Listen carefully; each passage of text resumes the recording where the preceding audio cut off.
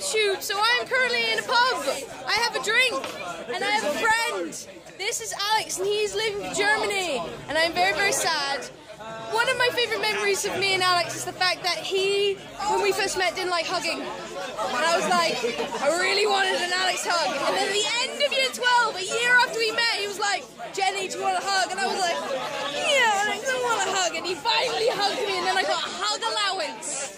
I got a hug allowance for the rest of the year. It was beautiful. What about you? I picked you up and span you around. It was a beautiful hug. It was balletic. It was a beautiful hug. Yeah. Right, what about you? Right, okay, hi. So, essentially, one of the best things I can remember is year 13.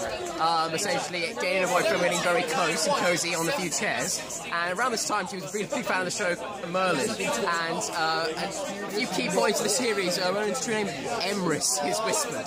And so, I saw a vulnerability. And so I leaned in, undetected, over Jenny's shoulder, and went, Emrys. And Jenny, like, unlike normal people, she'd have to think about it. It was like a reaction. If you touch a hot plate, she just sort of sprang up, screamed a bit, and then fell off a chair onto the ground. Yes. Fortunately, nothing was hurt. Nothing was hurt, but my dignity. No.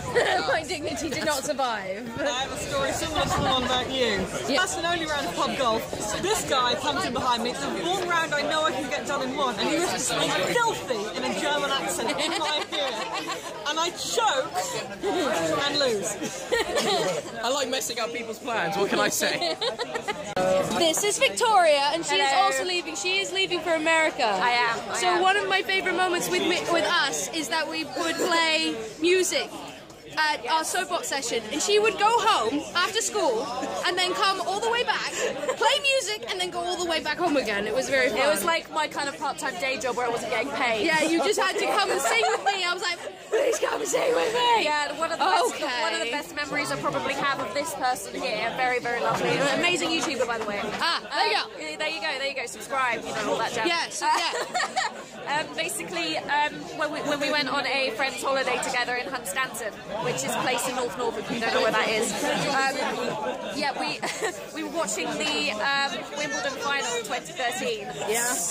And basically, when we realised that Andy Murray had won, she literally died. I died. Went to heaven. I died and went to heaven and came back. It was so glorious. Yeah. Stay tuned. I will probably post that on this video, and then she'll probably do it as well. She's an amazing YouTuber, and I'll put a link to her channel on below. So, and I will see you next time.